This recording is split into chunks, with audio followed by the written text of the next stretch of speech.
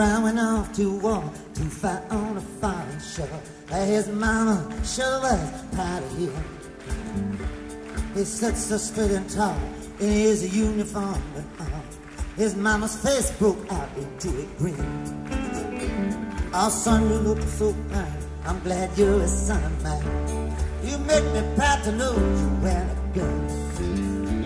Do what the captain says, lots of medals you will get, and we'll put him on the shelf when you get home. That old tree he pulled out, John's mouth began to shout, telling everybody in the neighborhood, that's my son that's about to go. He's a soldier now, you know.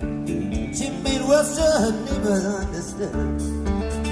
She got a letter once in a while, but her face broke into a smile. She showed him to the people from next door, and she bragged about her son in his uniform and gun. And this thing she called it good old-fashioned war.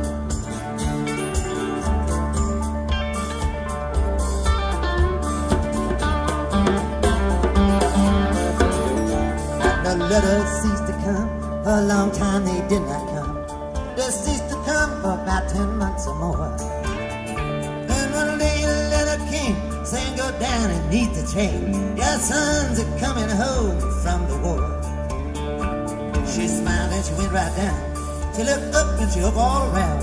She did not see her soldier son inside.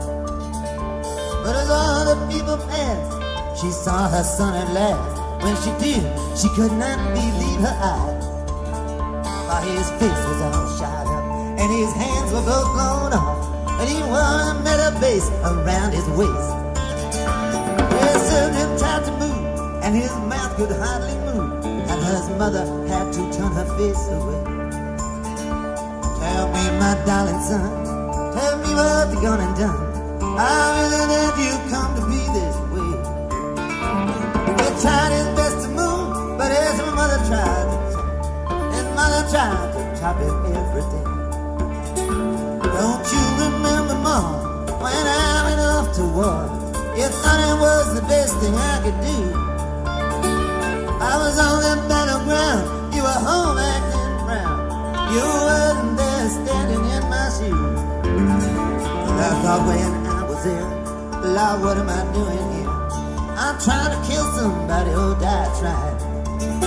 But the thing that scared me most, when my enemy came close, I seen his face look just like mine.